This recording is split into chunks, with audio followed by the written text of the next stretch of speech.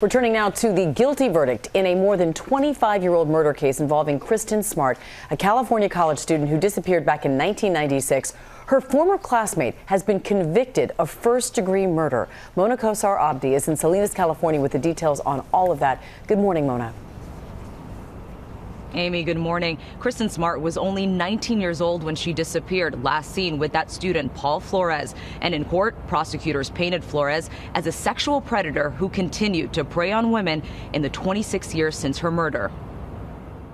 This morning, the California murder case that made national headlines for decades finally coming to an end. We are grateful and appreciate the diligence and energy of the two juries to thoroughly review the facts and reach their decisions. The father-son duo charged with the murder of Kristin Smart 26 years after her disappearance. A jury found 45-year-old Paul Flores guilty of her murder, but his father, Ruben Flores, was found not guilty of helping dispose of her body. There's not a lot of joy in a way because Kristin's body has still not been discovered. So there's, it's bittersweet. Kristin, a 19-year-old college student, vanished in 1996, last seen on her way home from a party at Cal Poly with Paul Flores, a fellow classmate at the time.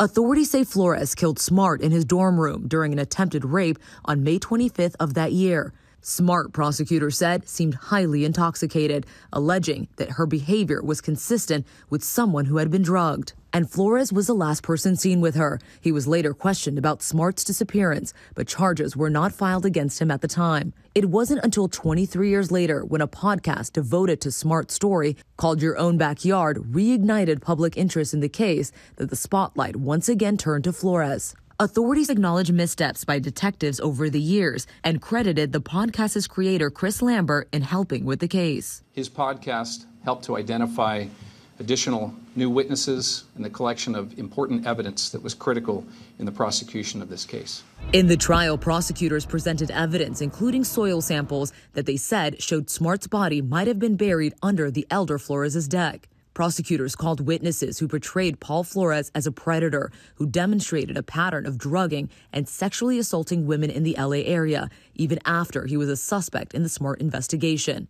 The father and son were long considered suspects, but weren't arrested until last year. Ruben Flores continues standing by his son. I feel bad for him because I didn't get no answers about what happened. There is no evidence against anybody, me or Paul. Although Kristin's body has never been found, the Smart family remains committed to finding their daughter.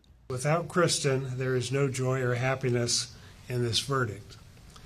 After 26 years with today's split verdicts, we learned that our quest for justice for Kristin will continue.